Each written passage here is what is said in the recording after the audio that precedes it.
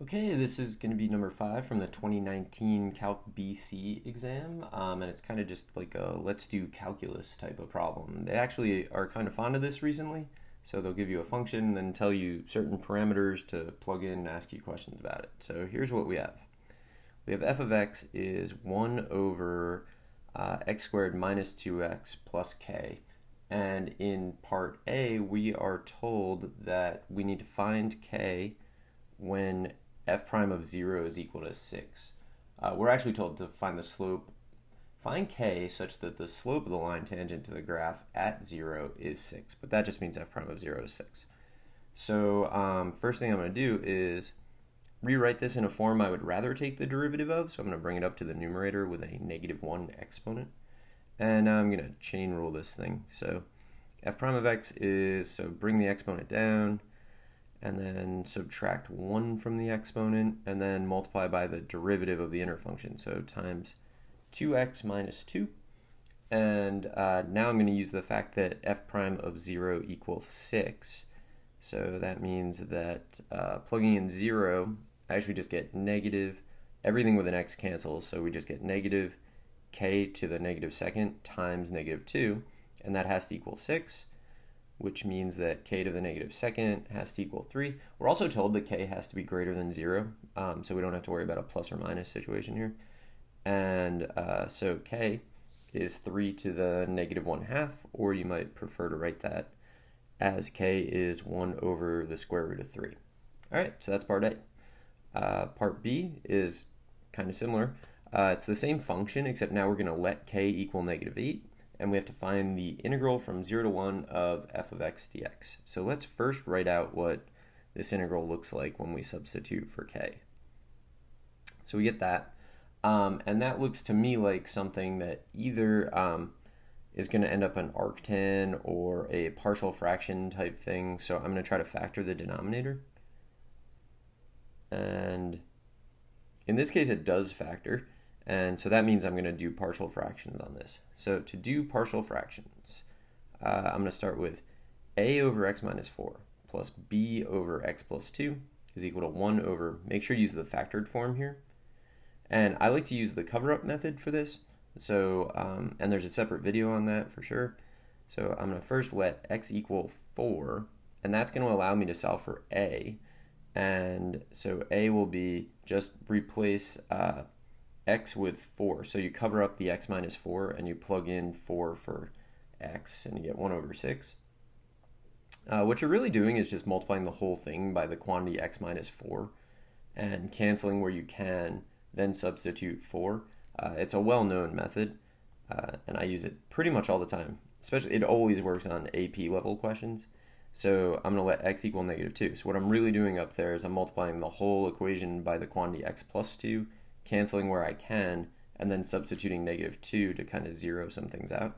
So this will give me that b is equal to -1/6. So my actual integral that I'm doing is the integral from 0 to 1 of 1/6 over x minus 4 minus 1/6 over x plus 2 dx.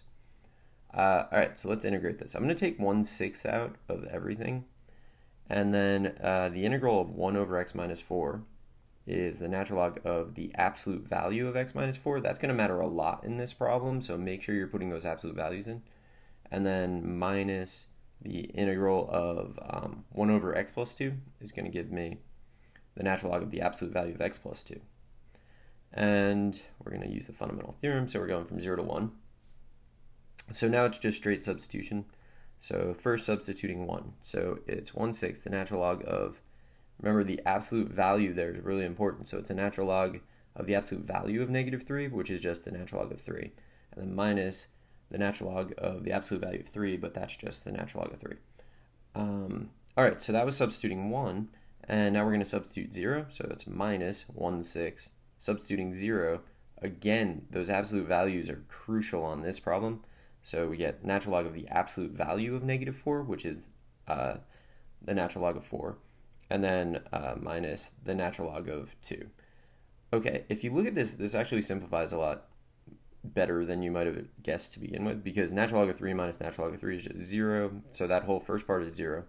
And then I'm going to write it as negative 1/6 the natural log of 2. And the reason that I'm doing that is because the natural log of 4 minus the natural log of 2 by properties of logs is the natural log of 4 over 2, which is the natural log of 2. All right, let's move on to part C. Okay, so part C, we are told that k is equal to 1 this time, and we want to find the value of the integral from 0 to 2 of f of x dx, or show that it diverges. So that's going to actually be important. It's kind of like foreshadowing.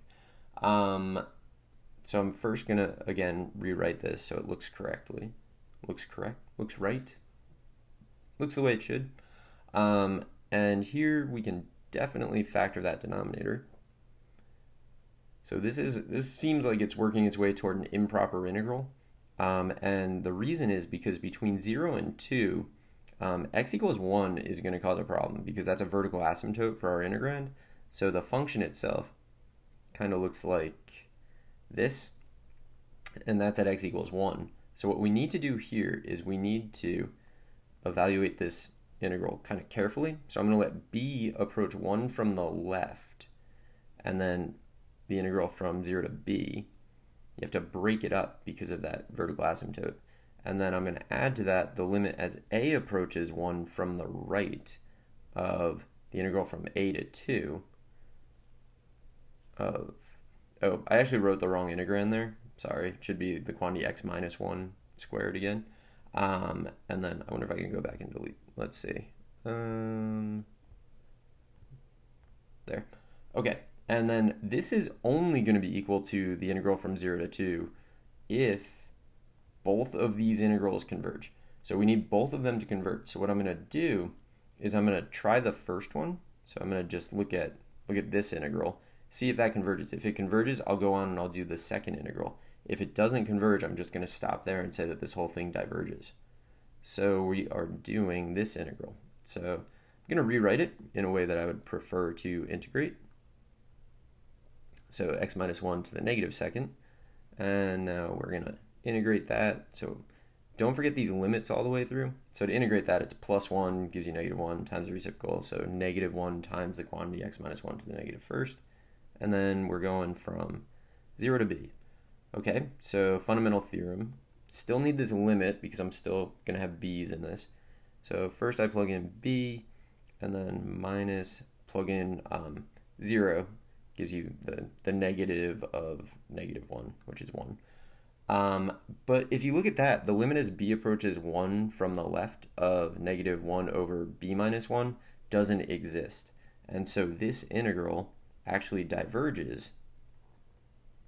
And since this diverges, we can say that overall the entire thing diverges, and we're never even going to calculate the other part. So we have shown that this diverges because one part of it diverges. So you have to kind of remember that fact. There's no such thing as like symmetric divergence. But also, I mean, in this case, it's a little easier. It's a little more confusing when one goes to infinity and one goes to negative infinity. But if you look at the graph, it's like pretty clear that if one of those is going to positive infinity, the other one will also go to positive infinity. And then you're going to add those and it definitely diverges. But the key thing is when you have a vertical asymptote in the middle of your interval, both of the integrals you write need to converge for the thing overall to converge. And that didn't happen here. So this diverges.